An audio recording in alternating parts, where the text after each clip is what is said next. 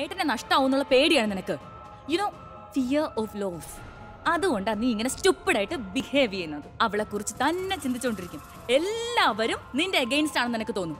അത് നീ എന്റെ പുറകെയായിരുന്നു, ഞാൻ നിനക്ക് വേണ്ടി ഒന്നും ചെയ്യുന്നില്ലെന്ന് പറഞ്ഞു. ഇപ്പൊ നീ മുന്നിയുടെ പുറകെയായി. അവള് നിന്നിൽ നിന്നെല്ലാം തട്ടിയെടുക്കും, ഏട്ടനെ തട്ടിയെടുക്കും. യുനോ വാട്ട്, മുന്നി അവളുടെ ജോലി ചെയ്യാണ്. അവൾക്ക് ഏട്ടനെ ഒന്നും ആവശ്യമില്ല. ആലിയ, നീ എപ്പോഴെങ്കിലും ഞാൻ പറയുന്നൊന്ന് വിശ്വസിക്ക്. ഞാൻ കണ്ടതാ ആ പ്രിയ എങ്ങനെയാണോ അഭിയെ നോക്കിയത് അതുപോലെ തന്നെയാ ആ മുന്നി അഭിയെ നോക്കിയത്. പോകുന്നുണ്ട് നിനക്ക്. ഇനഫ്. പറയുന്ന കാര്യം തെളിയിച്ച് കാണിക്ക്. തെളിയിച്ച് കാണിക്ക് അവളും ഏട്ടനും പ്രേമമാണെന്ന്. ഇല്ലെങ്കിൽ ഞാൻ ഈ വക കാര്യമൊന്നും ശ്രദ്ധിക്കില്ല. നീ പിന്നെ ഇത് തെളിയിച്ച് കാണിച്ചാ ഞാൻ ആലിയ മേനൻ നിനക്ക് വാക്ക് തരുന്നു. നീ എന്ത് പറഞ്ഞാലും ഞാനത് സാധിച്ചു തരും. പക്ഷെ അത് തെളിയിക്കാത്തവരെ please four God's sake give me my piece of mind. നീ എന്നെ ചലഞ്ച് ചെയ്യാണല്ലേ? ചാലഞ്ച് ചെയ്യുവാ. വാ അടച്ചിട്ട് തെളിയിച്ച് കാണിക്ക് നീ. ഓക്കെ, ഞാൻ ഈ ചലഞ്ച് അക്സെപ്റ്റ് ചെയ്യാം. ഇനി ആ മുന്നിയെ കുറിച്ച് എന്തെങ്കിലും തെളിവ് കിട്ടിയാലും ഞാൻ നിന്റെ അടുത്തേക്ക് വരുള്ളൂ. 24 മണിക്കൂറിനുള്ളിൽ ആ മുന്നിയെ ഞാൻ എക്സ്പോസ് ചെയ്തില്ലെങ്കിൽ എന്റെ പേര് തനു എന്നല്ല. തെളിയിക്കുന്നില്ലേ? പോ. ഇഡിയറ്റ്.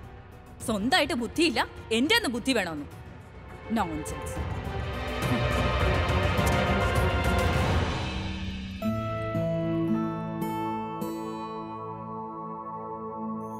പ്രണവ്, നിങ്ങളുടെ ഷേവിംഗ് കിറ്റും പെർഫ്യൂമും ഒക്കെ എടുത്തു വെച്ചിട്ടുണ്ട്. ഇനി എന്തെങ്കിലും വെക്കാനുണ്ടോ? ദിശ, ഇതൊക്കെ നീ എന്തിനാ ചെയ്യുന്നത്? ഞാൻ ഇതൊക്കെ ചെയ്യില്ലായിരുന്നു. ഞാൻ സ്ഥിരം ചെയ്യുന്നതല്ലേ. അപ്പൊ നിങ്ങള് ഒറ്റയ്ക്കായിരുന്നില്ലേ? പക്ഷെ ഇപ്പോ ഞാൻ നിങ്ങളുടെ കൂടെ ഇല്ലേ? ഇനി ജീവിതകാലം മുഴുവനും ഒരാൾ നിങ്ങൾക്ക് വേണ്ടി ജോലി ചെയ്യാൻ കൂടെ കാണും.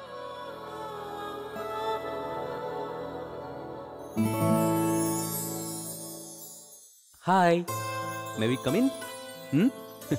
ഇവനൊന്ന് പറഞ്ഞു മനസ്സിലായിക്കോളൂ. എപ്പോഴും ഇവൻ പാക്കിംഗ് ഒക്കെ നടക്കുകയാണല്ലോ. എന്തു പറ്റി ദിശ? ഇല്ല ചേച്ചി, ഒന്നുമില്ല.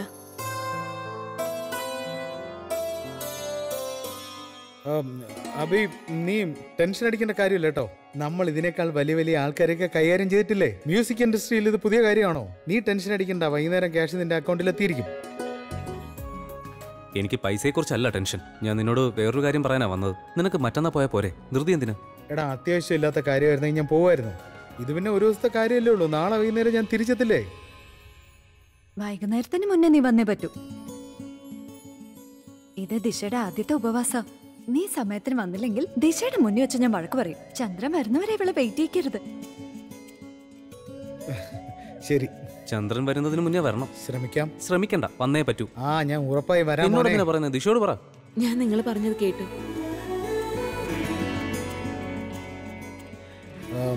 എന്നാ ഞാൻ ഇറങ്ങട്ടെ, ഇല്ലെങ്കിൽ ചിലപ്പോ ലേറ്റ് ആവും.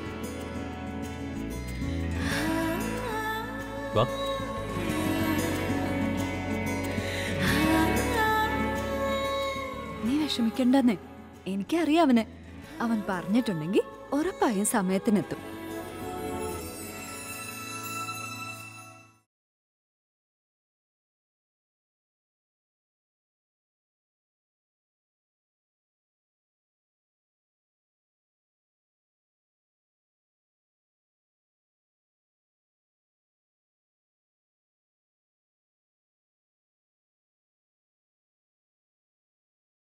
ഇതാ നിന്റെ പ്രസാദം. ഇത് നീ മുഴുവനും കഴിച്ചോളണം. വ്രതം എടുത്തിട്ട് എല്ലാം നന്നായി കഴിക്കണം. എൻ്റെ അഭിക്ക് വേണ്ടി, അവന്റെ നീണ്ട ആയുസിന് വേണ്ടി. പിന്നെ മോളെ, ഇതെന്താണെന്നറിയാമോ? ഇതാണ് ദുപ്പട്ട. സുമംഗലിക്കുള്ള ദുപ്പട്ട. ഇതെന്റെ ഭാഗത്തു നിന്നുള്ള ആശീർവാദമാണ്.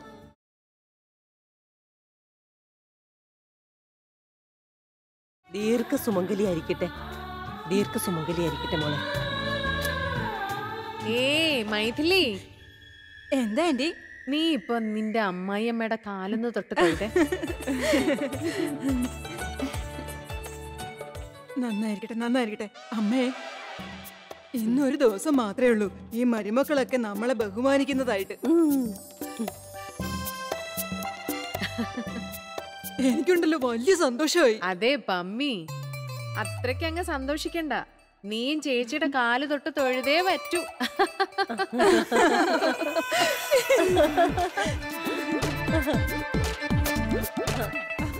അതെ, എല്ലാ മരുമക്കളും വരൂ, പ്രസാദം കഴിച്ചേ. സൂര്യൻ ഉദിക്കുന്നതിന് മുമ്പ് മൊത്തം തീർക്കണം. ഓടി വാ. ആ ശരിയാ പ്രിയ മോളെ, നമുക്കിപ്പൊ തുടങ്ങാം. മോളെ ഇരിക്കേ. എനിക്ക് വിശക്കുന്നില്ല അച്ഛമ്മ. മോളെ പ്രിയ, വിശപ്പില്ലെങ്കിലും നീ ഈ പ്രസാദം കഴിച്ചേ പറ്റൂ.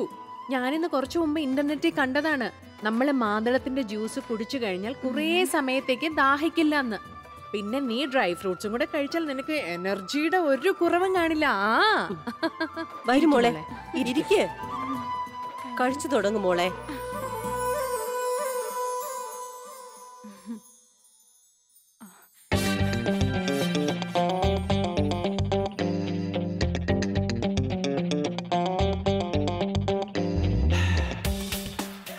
അപ്പൊ ഇതാണ് ഇവിടെ സീക്രട്ട്.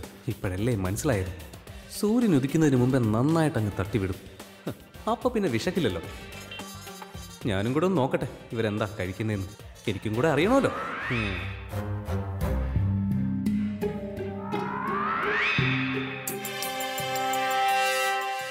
ഇതാരാണ് ഇവളുടെ കൈ വാക്സ് പോലും ചെയ്തിട്ടില്ലല്ലോ. പിന്നെ എന്തിനാ അവള് മുഖം മൂടി വെച്ചിരിക്കുന്നത്? അപ്പോ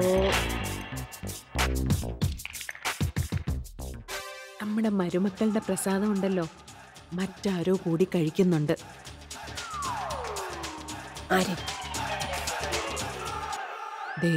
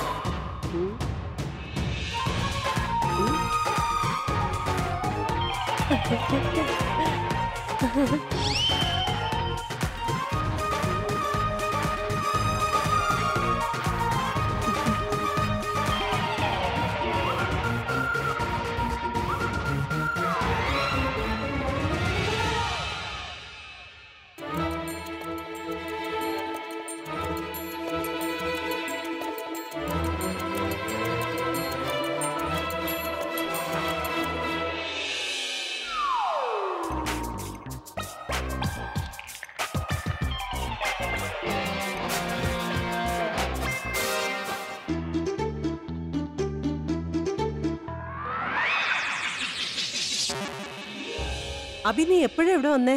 അത് പിന്നെ ആക്ച്വലി ഞാനിവിടെ വന്നത് ഇവിടെ എന്തൊക്കെ കഴിക്കാനുണ്ടെന്ന് അറിയാനാ. ഏയ്, നീ എന്താ ഇവിടെ ഞങ്ങളെ കളിയാക്കാൻ വേണ്ടി വന്നിരിക്കുകയാണോ? അയ്യോ ഇല്ല ആന്റി, എനിക്ക് ശരിക്കും അറിയണമായിരുന്നു ഈ പ്രസാദത്തിൽ എന്തൊക്കെയാ ഉള്ളതെന്ന്. ഇപ്പഴാ എനിക്ക് മനസ്സിലായത് ഈ പ്രസാദം ഒരു ബൊഫെ പോലെയാണെന്ന്. എത്ര എത്ര ഐറ്റംസ് ആയി പ്രസാദത്തിലുള്ളത്.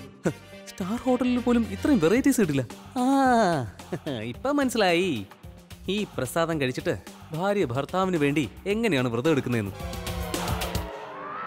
ഇത്രയും കഴിക്കുകയാണെങ്കിൽ എനിക്ക് 10 ദിവസത്തേക്കൊന്നും വേണ്ട. നീ ഒരു ദിവസം വ്രതം എടുത്ത് നോക്ക് മോനെ, നിനക്കപ്പോ മനസ്സിലാകും എത്ര വിശക്കും എത്ര വിശക്കില്ല എന്ന്. കേട്ടോ? അച്ഛമ്മ നോക്കിയോ, 1 കപ്പ് പായസം, 10 parotta, jalebi, sweets, vegetable soup. ഇനി ഞാൻ 4 ദിവസത്തേക്കൊന്നും കഴിക്കില്ല.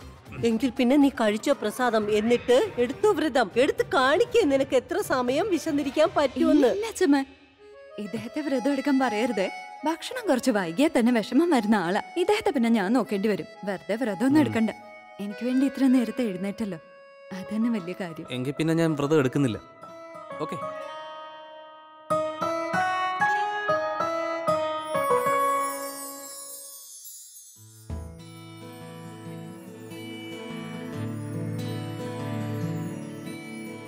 നേരം വെളുത്തു പോലുമില്ല, പിന്നെ ഇത്രയും ശബ്ദം എവിടെ നിന്നാ വരുന്നത്?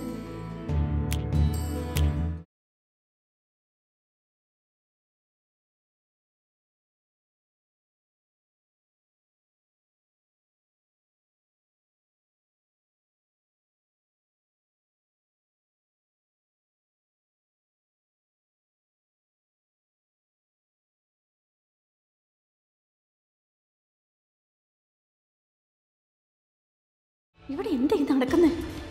ഇതൊക്കെ വന്ന് ഒരു കാര്യത്തിൽ ഒരു പേടിയില്ല. അവൾ അവരുടെ കണ്ണിൽ തന്നെ നോക്കിയിരിക്കുകയാണല്ലോ. പക്ഷെ ഞാൻ എന്താണോ കാണുന്നത് അതെന്താ ആലേക്ക് കാണാൻ പറ്റാത്ത? സാരമില്ല, അവൾക്ക് പ്രൂഫല്ലേ വേണ്ടേ? ഇന്ന് തന്നെ ഞാൻ അവൾക്ക് വേണ്ട എല്ലാ പ്രൂഫും കൊടുക്കും.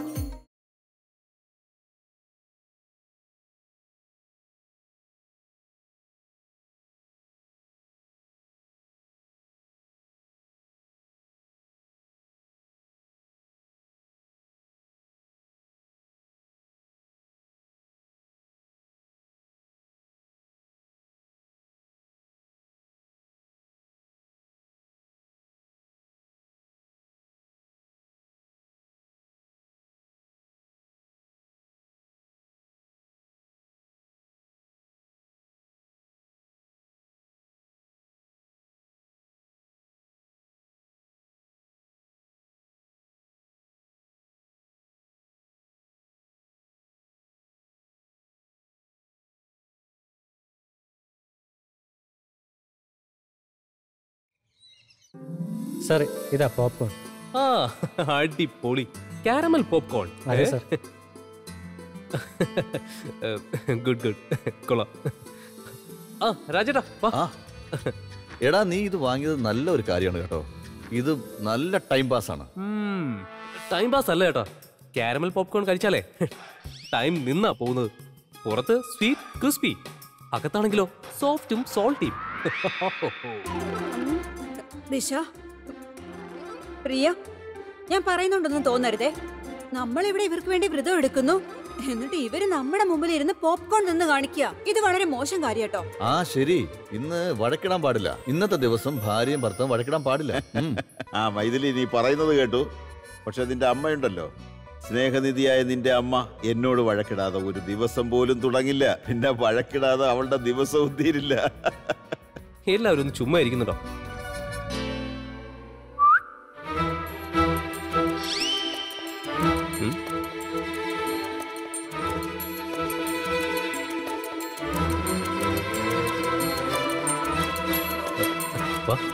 എടുക്ക്.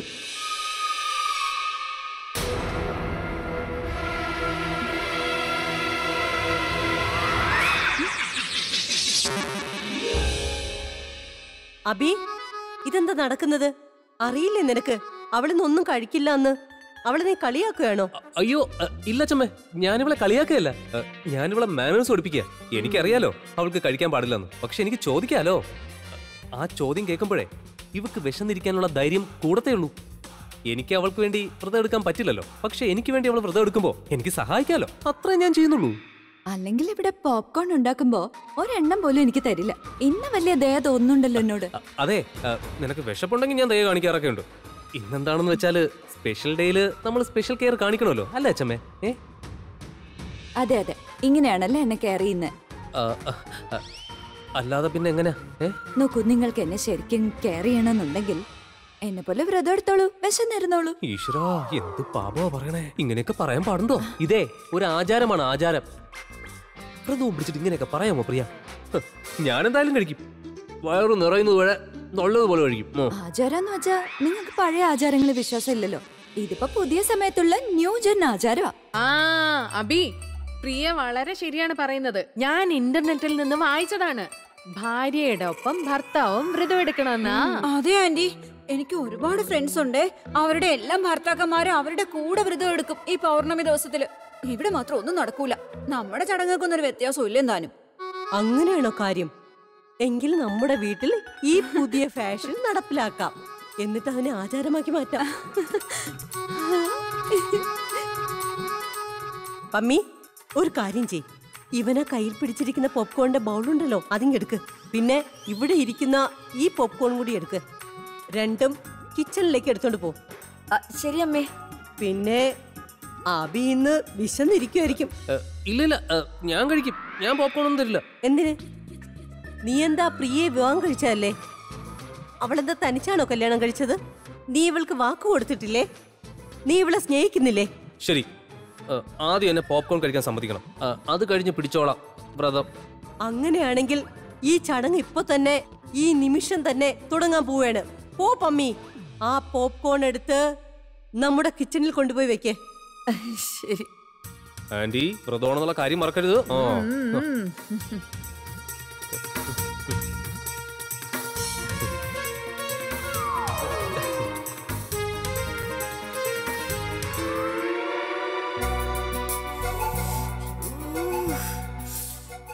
കണ്ടിട്ട് ഇത് ടേസ്റ്റ് ആയിട്ടുണ്ട്.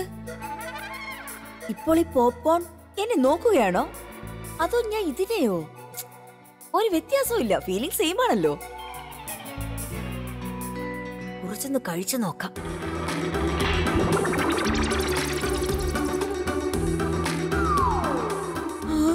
ഓ, എന്തൊരു ടേസ്റ്റ് ആണ്.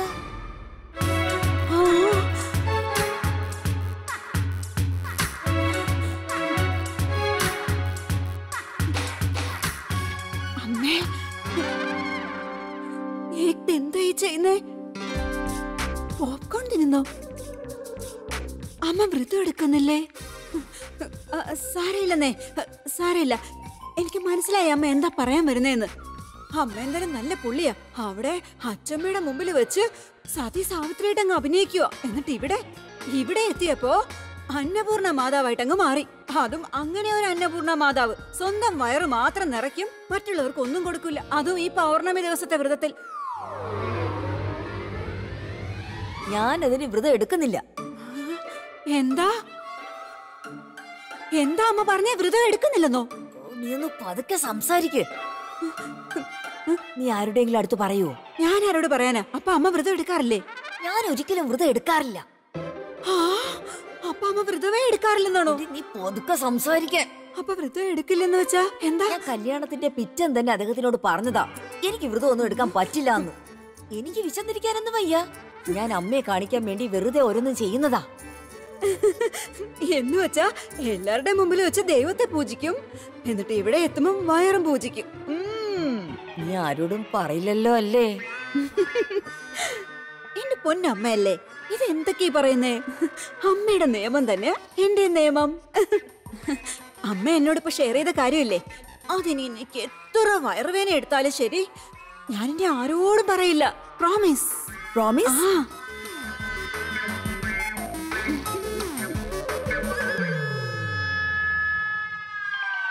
നീ ആരോടും പറയില്ലല്ലോ അല്ലേ? ഞാൻ പ്രോമിസ് ചെയ്തല്ലേ ആരോടും പറയില്ലെന്ന്. പിന്നെന്തിനാ പേടിക്കുന്നേ? അമ്മ ധൈര്യമായിട്ടിരിക്കുന്നേ, സമാധാനായിട്ട് പൊയ്ക്കോളൂ.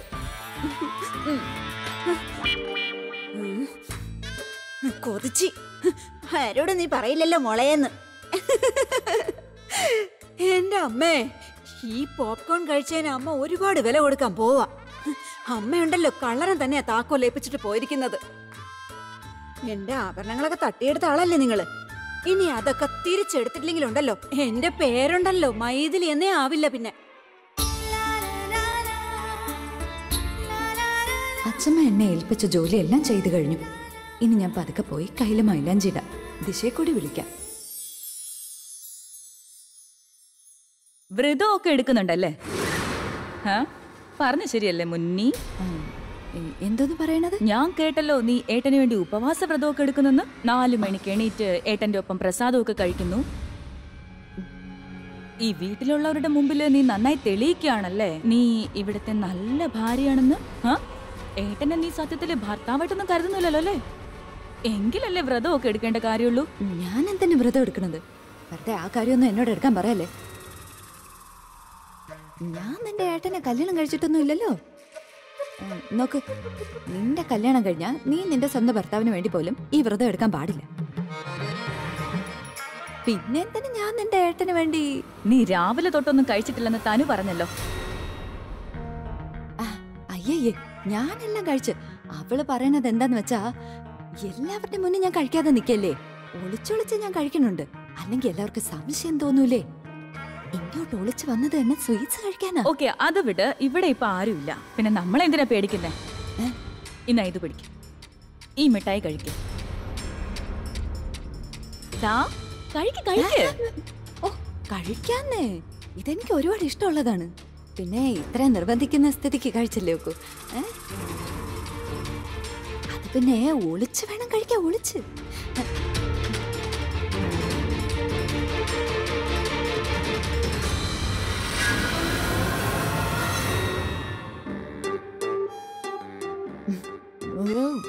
നന്നായിട്ടുണ്ട്. ആഹാ, വളരെ നന്നായിട്ടുണ്ടോ? അപ്പൊ നീ നന്നായിട്ട് തന്നെ ഏട്ടന്റെ ഭാര്യയാണെന്ന് ഇവിടെ ഒരു ചെറിയ നാടകം കളിക്കുക കേട്ടോ. പിന്നെ ഇതിന്റെ ഇടയിൽ നിന്റെ ജോലി മറക്കരുത്. ഇതാ എന്റെ കൈ കൊണ്ട് നിനക്കൊരു മിഠായി കഴിക്ക്. നിന്റെ ഫേവറേറ്റ് മിഠായി അല്ലേ? ആരെങ്കിലും കണ്ടാലോ? എല്ലാം കൂടി പെട്ടിയിലാക്കി മുറി കൊണ്ടുപോയി അവിടെ ഇരുന്ന് കഴിക്കാം.